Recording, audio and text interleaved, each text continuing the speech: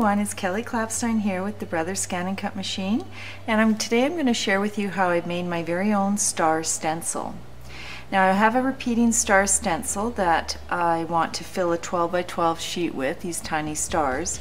Now if you ever have a repeating image or pattern, I go into my toolbox here, press this key with the wrench and the button, and I go to the third page of my toolbox and I see pattern interval. So if I want my, let's say I choose 5 stars I want to cut out and I want them spaced closely together, you choose a smaller number. So if I want them spaced far apart, I will choose a larger number. So for pattern interval, I will choose 2 to make my rows of stars.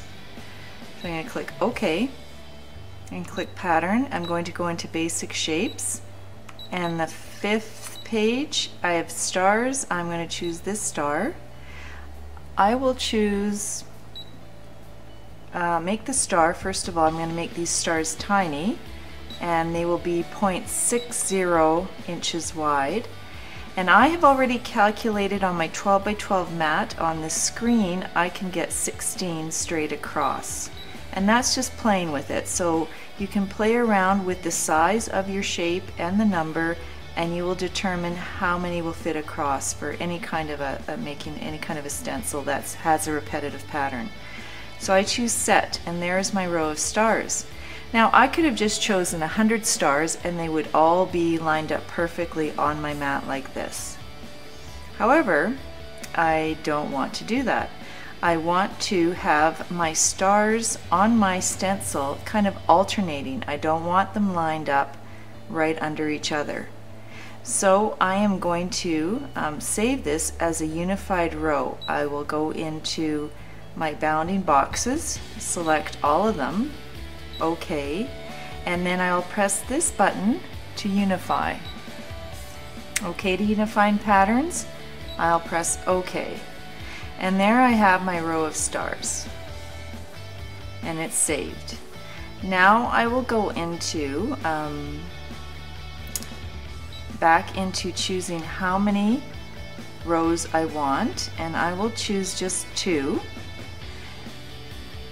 OK, and there I have my repeating pattern, and so I will drag it down and move it over slightly so that it is, you can see, I'll try to zoom in a bit more. You can see they are not exactly under each other. There you go. And if you want to see more clearly what you're doing, of course, press your zoom. And you can see how nicely they are alternating. Alright, so I'm going to unzoom and go back to my original buttons here. Then I am going to unify these 2 rows. So I will choose these 2 bounding boxes, OK, and unify the rows together. OK to unify my alternating 2 rows, OK. Now I have these 2 rows set up, and I will easily actually save this onto my machine. OK. Now I will go back into my patterns and find my saved data of those 2 star rows right there. Click OK. Oops, sorry. Let's go back. Save data. Find my star patterns. OK. And then I am going to add another row. So I can either do that this way by going back and adding it, and it'll be right on top. So it looks like it's not there, but it is there. And then instead of going back, you can see I just slid it right down. Instead of going back into patterns, I can just click this box and my width and length and number and add, oh, let's say 5 more. There they are.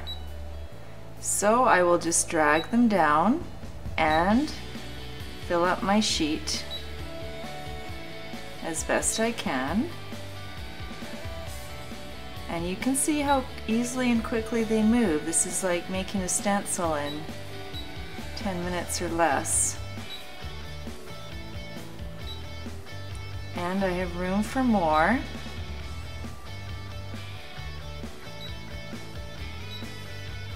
So I will add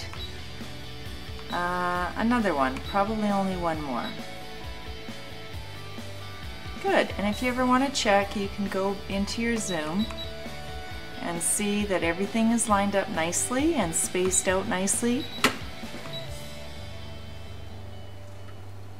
And there is my star stencil.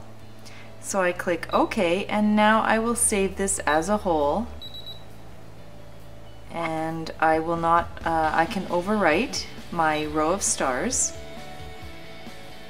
and it is saving it. Okay. Now all I have to do is get a transparency and cut out my stars. I'll show you how. Now that my star stencil is designed, I'm going to cut it out. What do I cut it out of? Well, from the Crafter's Workshop, you can get these plain 12 by 12 stencil sheets. They're completely solid, and you can cut it out of that. You can find any transparency. There's transparencies or acetates even at Staples. My local scrapbook store has these old Hambly transparencies, so I am going to use this as my stencil. So I will just stick it onto my mat. And the stencil, your mat has to be super sticky to hold the plastic. Now the next step is I'm going to use my deep cut blade. It is purple. I will pop out my other blade and I will set it at about 2.5. 2.5 is good for this transparency. It's not a very thick weight or heavy weight. I pop that in there. Then I load my mat.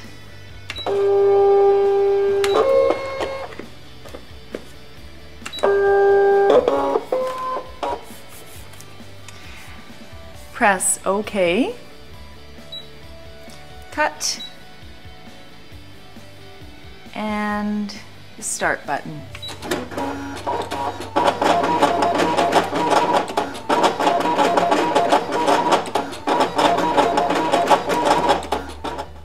And now my stars have finished cutting. I press OK. I unload my mat. And you can see, sorry, my mat's really been well used and well loved. And then I just lift off. You can see all the stars remain. And here is my stencil. Is it visible? It's hard to show. You can kind of see it there in the light. And what's really cool is the rest of these stars I can just pop off with my spatula later and use them on another project as even like a sequin, or I can color them and have lots of fun with them too. So there you have it, your do-it-yourself stencil using the Brother ScanNCut. Thanks for watching.